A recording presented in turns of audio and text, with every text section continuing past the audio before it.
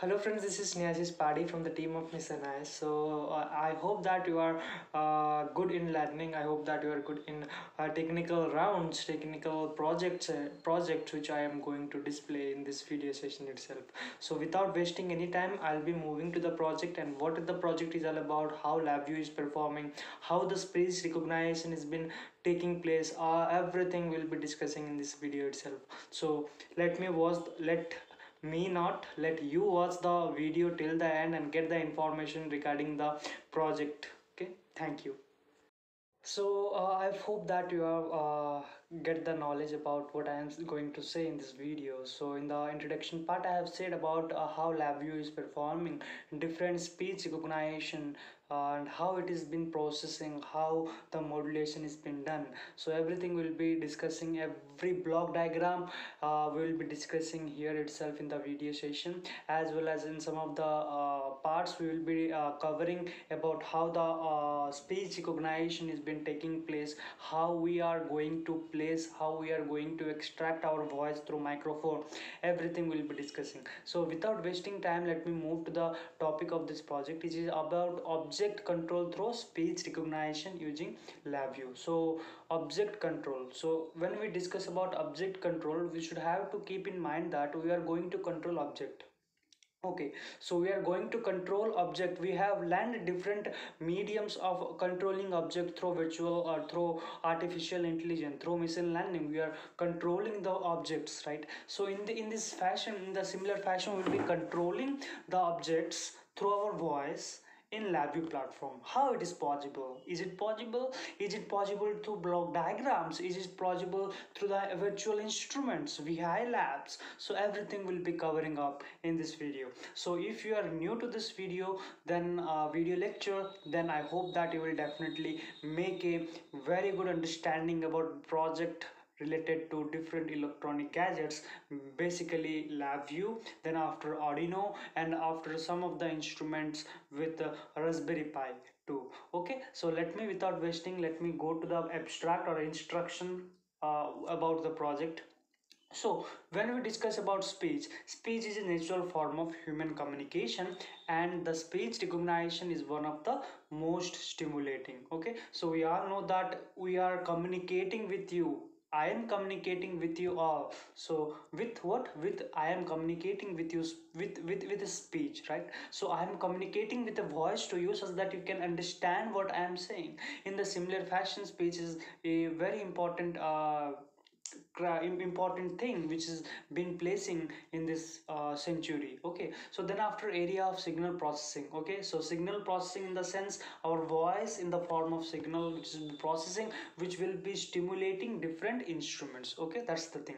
So speech recognition technology has been made possible for computer to follow the human voice. Okay, so commands and understanding human language. So human language also placing a very important role here, because if I am speaking with you in English rather than speaking with you in any other language, such that in Hindi or any other language like Odia, so then there is a modulation, right? There is a change, there is a fluctuation. So how it can catch that, how it can command accordingly based upon knowledge, that also we have to program, that also we have to code based upon the languages it fetches from the microphone. Okay, so object like LED, toggle switch, etc. control through human speech is designed in this paper, okay, or in this project, by combining the virtual instrument technology and speech recognition technology. So one thing you have to mention, or here I can notify you with a brush point, that by the combine of virtual instrument technology and speech recognition technology, providing password authentication, we will be programming in LabVIEW. Okay, we will be programming in LabVIEW such that there will be a combination of virtual instrument and speech recognition technique. Okay, in reference with password which we will be giving to that project. Okay, so I hope that you will be clearly you will be clearly getting about the project once I get the display of the block diagram. Okay, so to you, so in this part 1 video I'll be discussing about the introduction part.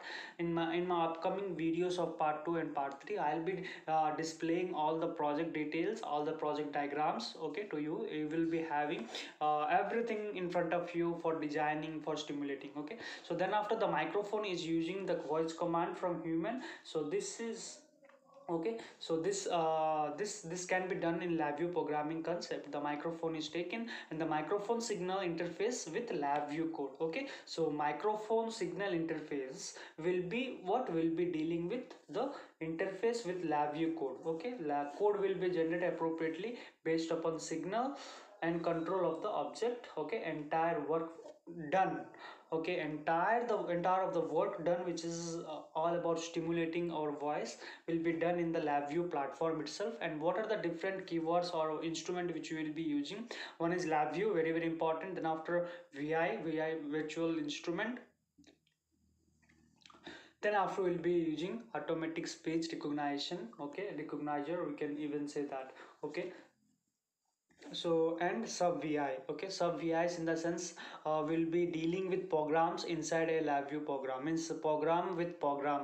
This is called sub vi, program inside program, you can say that. So this is all about the part 1 session. So we'll be moving to the part 2 session soon, and I hope that you will be getting all the details about what the programming is, how the programming usually helpful for the youths, for the engineers who are performing their projects in speech recognition technique. So basically I'll be focusing in the foremost part with LabVIEW programming interface itself, and I hope that you will get a clear understanding about how LabVIEW is usually used for a graphical user interface with coding as well as with graphs. Okay, so let me end the video here itself for you all. So I hope that you have I hope that you have taken interest in watching the video till the end, and I hope that you will also take an interest to watch the video or the upcoming videos of this project, which is in the form of part 1,